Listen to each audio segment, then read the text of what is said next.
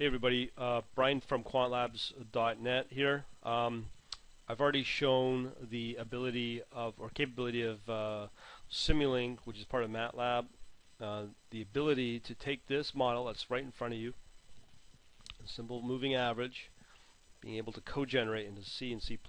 I already hinted towards in a previous video that you can do HDL hardware description language, which is for FPGA. And now, for those that don't know FPGA, it is the absolute lowest latency possible for HFT, for high frequency trading.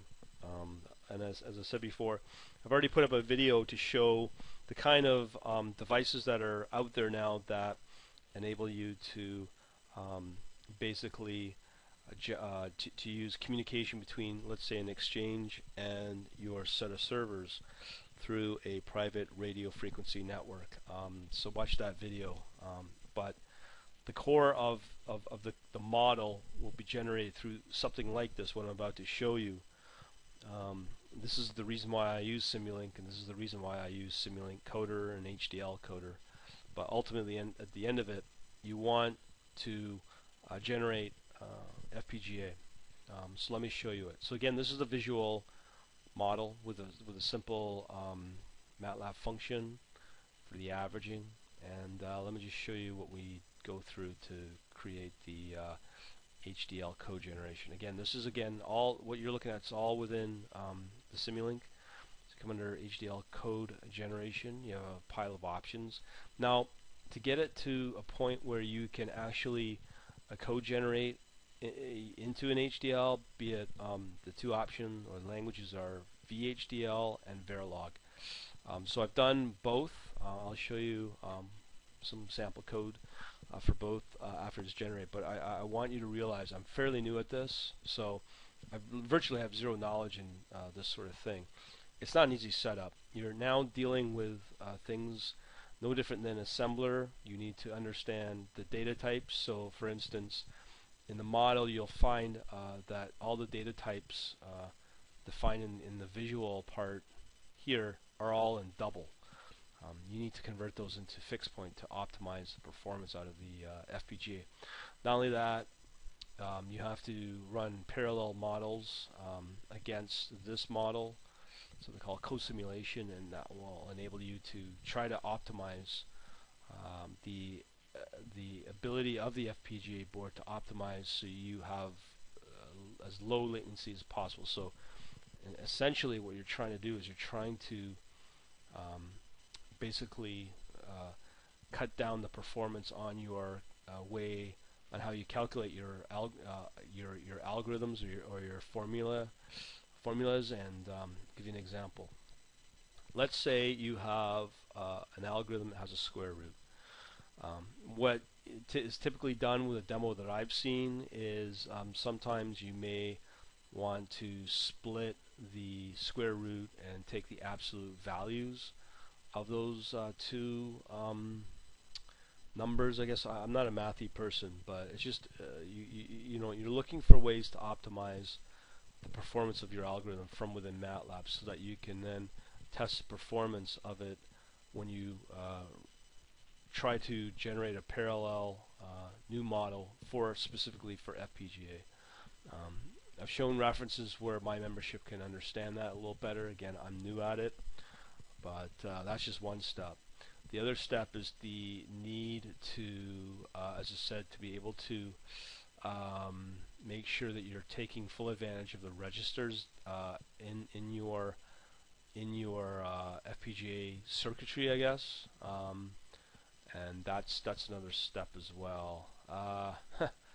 It goes on and on and on. But it's not an easy process, but it can be done.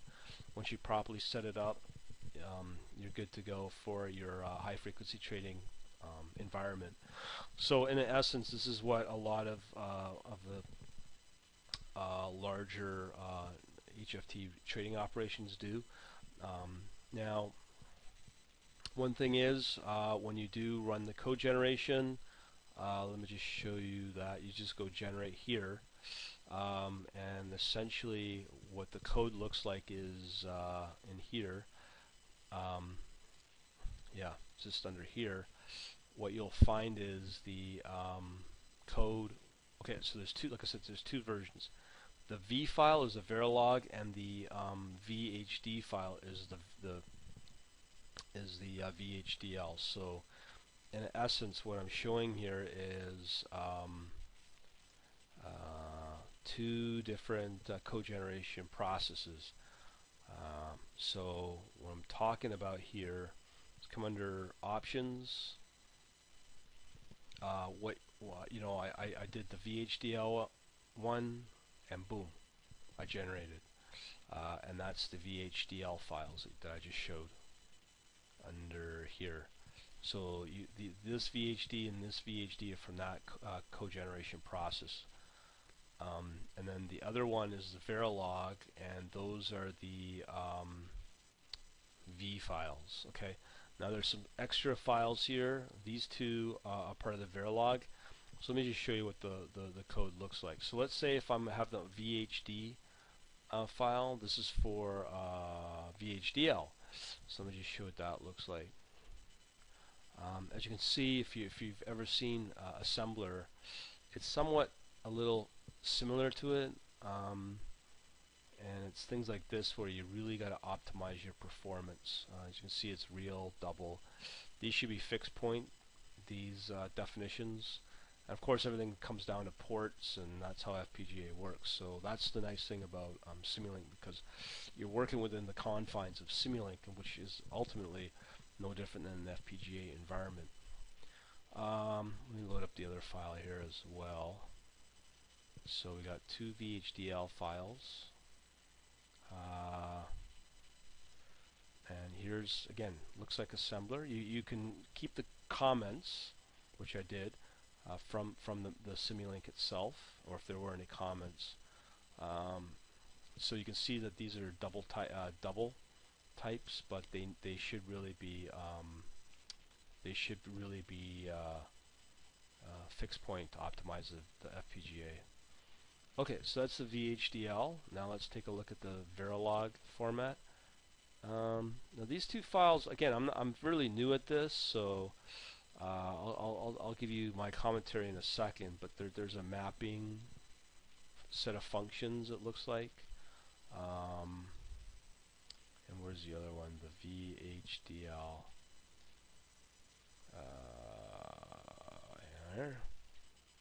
So yeah, you define and you load up I guess not the interpreter, maybe the compiler within the VHDL board on your FPGA. That's what I'm assuming. So let's take a look at the V file. Remember, this is Verilog. This one looks a little easier, but again, this is so similar to assembler. In, out on your register, what you're doing, blah blah blah blah. Now I have no idea what this is. This is what it looks like. Totally different from C, as you can imagine. But when I showed a video on these devices for communication between the meters for smart water meter, this is what the code looks like when you embed it on those FPGA boards to be able to interpret what's happening within those devices that are reading the signals and the data coming in from the exchange. So that's what it looks like. Totally different from anything I'm sure that you've seen before. One last file I didn't check into was this package file for the VHDL. Now this is not the Verilog, this is a VHDL. Okay, so yeah, so it's just defining some stuff, packages and whatever. But all in all, that's FPGA and what it looks like. So again, that's coming out of the Simulink using the HDL coder. Very powerful. If I was Mr. Moneybags, I wouldn't even bother going through the C++ option, because essentially what you're doing is you're streaming the data from your source, like no different than a data feed like IQ feed, streaming it in, and then you have your model process that data, and at the same time that model will then also do all your algorithm calculations and then process and then turn around and make your trading decisions, all within these visual type of models in Simulink. I might show some other more detailed models, the visual ones, but for now I'm just showing you that it can be done.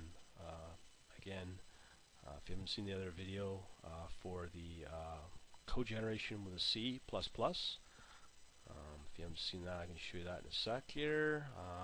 Tools, code generation, options. Here's your C and C++ options, and you just go build. Off you go. And as I said earlier, you have your HDL code generation as well, what I just showed you earlier. Alright, so that's pretty well it. Very powerful, and yeah, that's what makes the membership now even more valuable. Talk to you later.